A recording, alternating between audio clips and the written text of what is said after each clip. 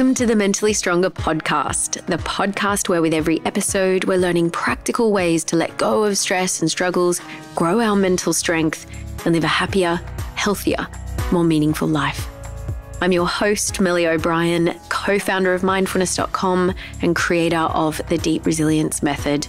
I'm so glad to have you here with me today. Let's dive in to today's episode.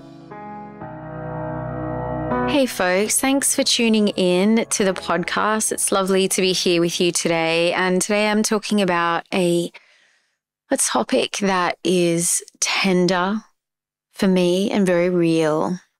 Today I'm going to talk about closure. I'm going to talk about the truth about closure because I think there's a lot of misunderstandings about it. So sometimes we have certain issues from the past that we feel like we haven't quite moved on from. You know, something feels a little bit unresolved and it almost feels like we can't really move forward with our lives. Perhaps we dwell on the past and we wish we could go back in time and, change the things we said or did, or we feel that until we have a particular conversation with someone that we're just not going to be able to move on with life. We might think that if we could just get something from another person, an apology, an explanation, a chance to be heard and understood, forgiveness, accountability for what they did, some kind of action to make amends, a second chance, then we could get closure and move on. Now, the problem with all of these things is they're all things that we cannot control. But the good news is that that's okay, because closure actually doesn't involve anyone else but you. Now, a couple of years ago, I had a falling out with a friend, a big one. And it was the first time that anything like this had ever happened in my life.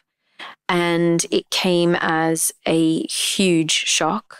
And I had enormous grief over it.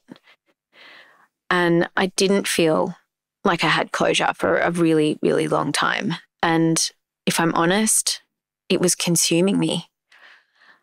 I needed her to not hate me. I needed her to understand. I needed to say sorry. I needed her to say sorry. I needed her to be accountable for her actions. But when none of this was possible, I really felt like I couldn't move on. And it was really affecting the quality of my life. But after a while, I realized how detrimental, how stressful, and how debilitating it was to hold on to it all. And I realized that I had to find my own peace with things.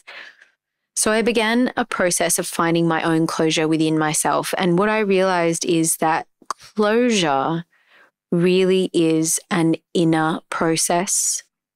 It doesn't actually require anything at all from the other person. Although, if it is actually possible, then sometimes we're going to find it really helpful to do that too, right? So that I want to say that very clearly. A lot of the time, if it is possible, then it's wonderful.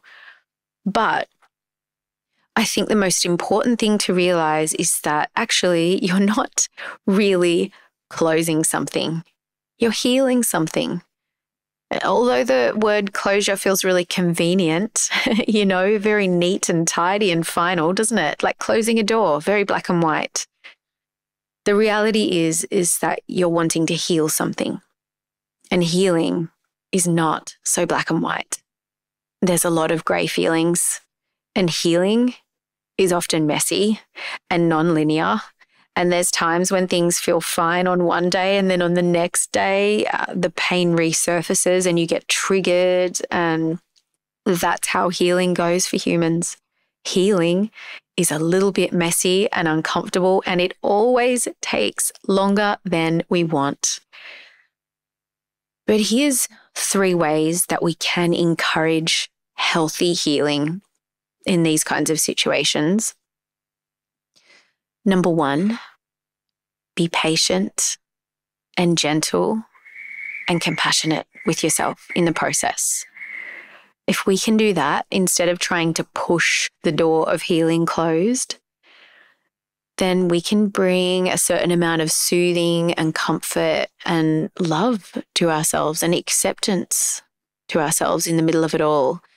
And we're actually much more likely to heal faster if we do this. Second thing is to support yourself. Now, some things that you could do to support yourself in these kinds of complex situations when you're healing along the way is to do things like maybe setting healthy boundaries with other people who are involved. This actually might involve doing something like cutting off communication with someone if it's becoming unhealthy, to help you let go of an attachment or to give you space to heal from an unhelpful relationship. It might mean not following people on social media or asking for what you need to help you move forward. So support yourself and look after yourself in your healing process. The third thing you can do is to use healing modalities, right? Healing modalities include things like talking to a therapist or any number of different kinds of things that you can do to support yourself in the healing process, nourish yourself, and take really good care of yourself while you're going through your healing. And the fourth thing, embrace life. Even as you're healing, even if it's, you're not there yet and you're still carrying some pain, some discomfort, embrace life. Perhaps try new hobbies, make new friends, and do things you really love. Even as your healing continues, you can still enjoy life and, dance and play and laugh and lay in the sun and, nourish your soul. So all of this is really helpful. These are helpful things that you can do. But the main thing really is to be patient with yourself and allow healing to happen step by step, day by day. And just know that you can still choose to live fully in the present, even if you carry a bit of pain from the past. So this week's invitation for mental strength practice for us all is to practice this kind of healthy closure. So if you still have stuff, like I have stuff, that feels a bit unresolved, just reminding yourself about the truth about closure. It's really about healing and just making peace with the healing process and practice healthy healing, which is, to summarize, 1, be patient with yourself, be gentle and compassionate. Healing takes time. 2, support yourself. 3, use healing modalities. And 4, embrace life. Hey, I hope this helps you become mentally stronger this week and on going into the future. Thank you for your practice and your presence here in this community. I wish you a great week ahead, and I'll see you on the next episode of Mentally Stronger. Until then, take care.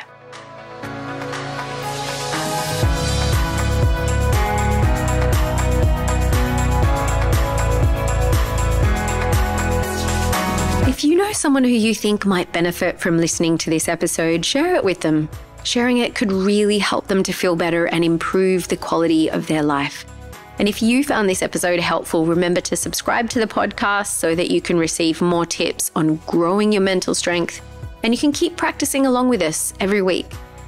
If you are wanting more support in becoming mentally stronger, come over to my website and take a look at all the coaching and training options that I have there for you. And I also have a bunch of free resources, including a 5-day mental strength challenge that you can begin right away to kickstart your mental strength, improve your mental well-being, as well as your happiness and resilience. You can find all the links for this in the show notes. Thanks again for tuning in. Take care and stay strong.